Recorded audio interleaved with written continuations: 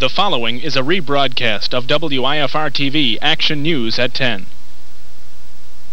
WIFR TV, Freeport-Rockford. From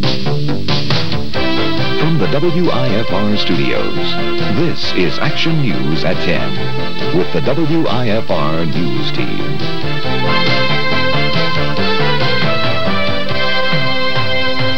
I'm Mimi Murphy. I'm Alan Jones. Thanks for being with us this Friday night. After 5.5 hours of deliberations, the Stevenson County jury has found Grady Clark not guilty of first-degree murder in the shooting death of 19-year-old Curtis Brown last November. Clark was found guilty, however, of aggravated discharge of a firearm and guilty of unlawful possession of a firearm by a felon.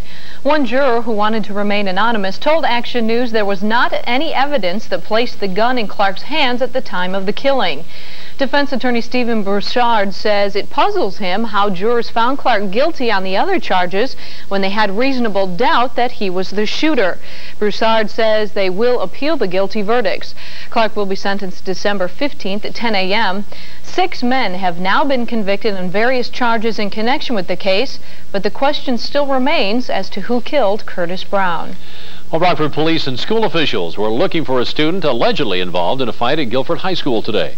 Dr. Connie Good, the assistant school superintendent, says authorities began searching for a victim after blood and other evidence of violence were discovered in a back hallway of the school. Officials say there were reports of a gun, and they believe the fight was between 2 boys.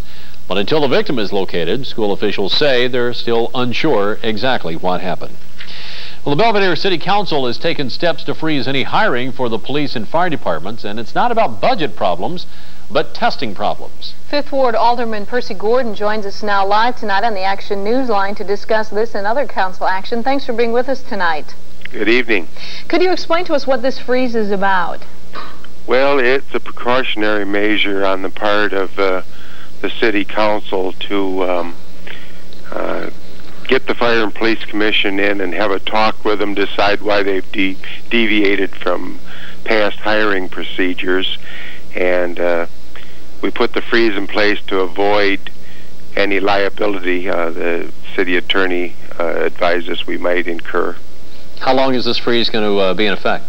Well, that depends on how the evidence comes out from the Fire and Police Commission and their reasons for changing the procedures, and if they meet with our satisfaction or whatever, we'll have to make a decision then.